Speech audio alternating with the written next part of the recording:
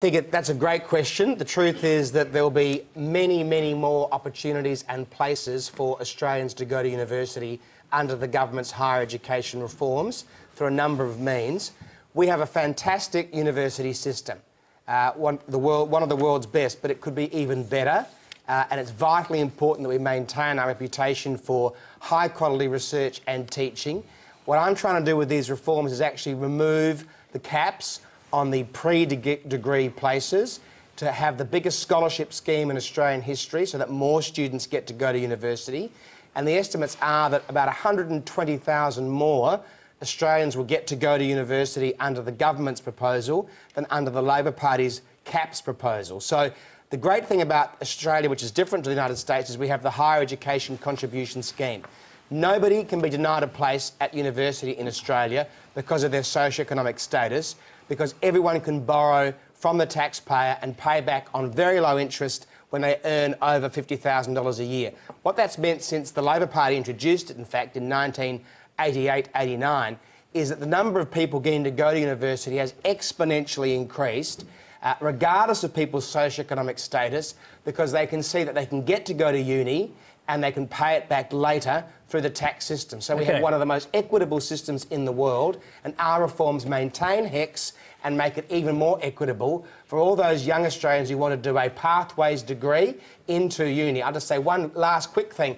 The Kemp Norton report found that if a student from a low SES background did a pathways course before they did their undergraduate degree, they had a 1% dropout rate. If they didn't, they had a 24% dropout rate. OK. I was going to quickly go back to Noah. What is it you're actually worried about? Is it the amount of money you're going to have to pay at the end on your HECS, or what? Yeah. What is?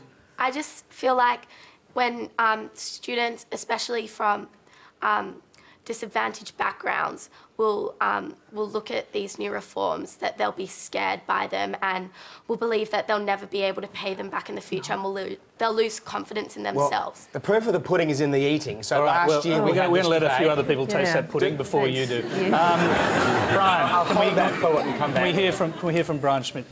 So I think the HECS scheme really makes it possible for students to pay back because there is no downstream risk. The problem, I guess, is whether or not students will be getting good value for their education, which is going to be part of the equation.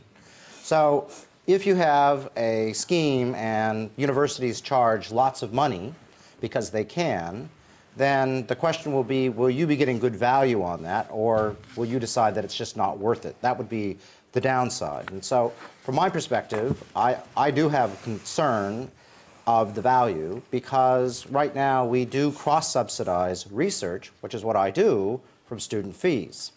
And that is, I think, a fundamental distortion to the system that has the potential to make value poor for students if we go through and differentiate on price.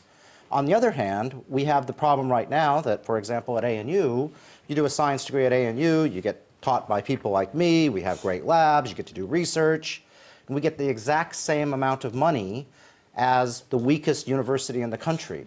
So, you know, it's very difficult for us to maintain that standard when, quite frankly, we don't actually get enough money back from fees as they currently are. So, quick question, do you favour the deregulation plan or not? I favour some form of deregulation, but I think there needs to be a cap to keep prices from going out of sight because we have HECS, which is essentially a subsidy, and we have monopoly players like the ANU in Canberra if you want to do research. And so I think you need to balance that out. I would hear from Penny Wong first, then I'll come to you after Penny, Michael. Well, let's be clear for all of the fine words that Christopher just gave you. His plan is for deregulation, which means no limit on what universities can charge. And as you know, there's been a range of modelling put out which suggests degrees up to $100,000. Well, there has been, Christopher, and unfortunately the facts are that you're proposing a system which doesn't have accessibility and equity at its core. That's the problem. No, it's not. And that's why so many people. That's not what's happening. That is what. Well, that is all. Yeah. Yes, and that is why the Senate has soundly rejected your proposition on a number of occasions, and why so many people are concerned about the capacity of either themselves or their children getting an education, because, as we know, it is the great enabler. It is the great way in which we can increase opportunity in this country.